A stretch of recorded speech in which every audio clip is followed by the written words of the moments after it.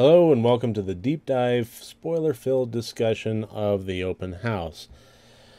Honestly, once I finished watching this movie, I knew that I had to come up to the office, start working on the video, make the title card here, make the scoring system, and make the original review, but I've been dying to get to this moment right here where I can start saying, what the heck? What the heck is going on here? The whole nature of this, how it wound up. What I'm assuming is that it ultimately was just a madman that entered the house during the open house and stayed behind and was just messing with them, hiding from the cops and so on, and then moving on to the next house with the open house. And so little of that makes sense in the context of the rest of the movie. They set it up to be a supernatural thriller of some sort, either that or to have some grandiose, intricate thing. I swear that by the time the mother was being attacked and her fingers broken and so on, that I swear I thought that it was the father, that, he faked his death and was back and maybe wanted to erase his debts from the mob or whatever, and then when he came back he saw Chris, the guy sleeping on the couch, and became enraged. I don't know. That's my point. Is I was spending the entirety of the movie, and the way that the movie was set up was designed to do this. Spending the entirety of the movie making you guess at what's going on. And I love that. I actually really liked the movie up until the very end, because what ultimately was going on was so unsatisfying. It was almost like whatever theory you could come up with, the one that you wouldn't come up with because it was just like almost like a cheat is, oh, it's just a psycho guy. It's like the woman with Alzheimer's, they made her out to be, the neighbors, she made her out to be super creepy. Did her husband die? Did he not? What's going on there? Is she actually have Alzheimer's? Does she not? Why is she so sickly, sweetly nice, but still at the same time creepy? That was very well set up.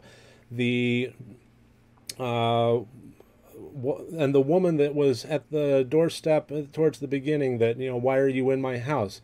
That was that the same neighbor lady? I don't think it was. I think that was just something totally out of the blue. Why was that there?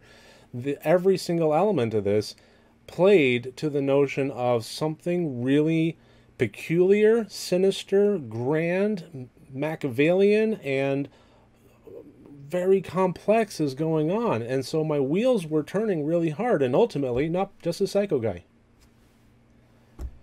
Well, that just feels like, it's not even laziness. It's just pulling the rug out from under me. And it didn't even answer that terribly well. The best answer you got from that was the fact that the guy turned the truck at the next open house sign. I was like, okay, well, that's apparently just what he does.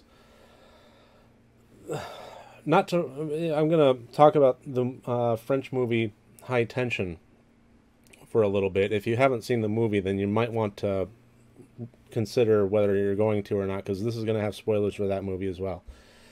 The entirety of how that movie was set up was psycho killer, stalker. Never really saw his face, or, for a good portion of it, and almost otherworldly, but still just a psycho killer. Started that out from the get-go, continued on with that, and then it gave you a nice twist at the end that I thought was extraordinarily satisfying. If you're going to have a psycho killer, you need to set that premise up from the start. And you need to not lead the audience on in thinking that it's a different type of movie than it is. The psycho killer thing, it works. It's a good foundation. It's a solid premise for horror movies. It's tried and true. But make it so that the audience knows that that's the ride that they're in for. If you still want mystery to it, then make it the identity of them. The whole Friday the 13th, the original one, that was a great reveal. The fact that it wasn't Jason, or, the fact that it was Jason's mother and this sweet old woman that was just kind of prowling around the campsite, and you thought that there was safety there. That was a good twist, good reveal. But you knew from the get-go that it was a psycho killer. That is the general thing. How you start, well, how you want to end, start that way. And the way that this started was a complex, many wheels turning in diabolical opposition towards these characters. And it just was too stupidly simple. It felt like a cheat. That was my real take on it. And I've been dying to say that ever since I restarted recording the original review. I just couldn't do it. So every point that I marked down on the plot and the intent and so on, that's ultimately where it came from. To be perfectly brutally honest, every other part of the movie I enjoyed. The acting from the principal characters I really liked. How they set up the creepy factor between the oddly intrusive Chris and the neighbor lady. Every bit of that I liked. The basement I liked. The house I liked. The set design I liked. The only thing that really kind of was scratching at my brain a little bit was the notion of the sister who, just from the get-go, the sister who was oddly wealthy and owned this mountain home that she was trying to sell that was just grand and the mother even kind of acknowledged that, of course, she would have to have the biggest house. So obviously the sister is a little bit well off. Sister wants to help.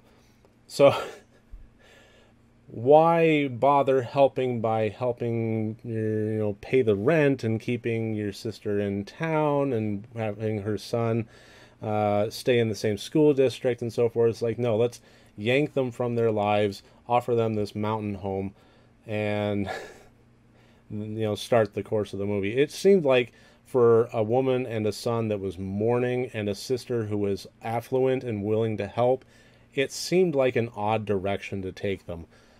But whatever, they wanted to start the movie, they wanted to get a premise, and they wanted to, hit the play button, and that's what they chose how to do it.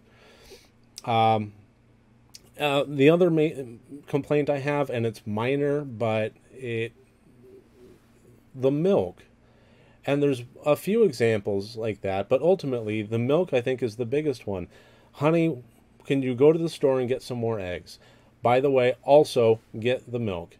It specifically showed him getting the eggs. It specifically went to the milk. The camera shot went to the milk where he didn't get it. Why? I was really expecting that to turn into something. I was expecting this to be a supernatural thriller where maybe possibly the ultimate question got raised of what if he got the milk, and that split second of time yielded more positive results in the outcome of that character, and the son is able to reverse things in a fantastical way. I don't know, but they spent a purposeful amount of time and effort on, I remembered the eggs, I forgot the milk, and it never went anywhere. It just seemed like so much of this movie was not just direction, but misdirection to ultimately get to the point of nowhere. So that's my ultimate thought on it. Overall, I enjoyed the movie. Where it wound up ending, I thought was completely unsatisfactory and completely unsatisfying. And it's not that I regret watching the movie, but I'm close. So, yeah.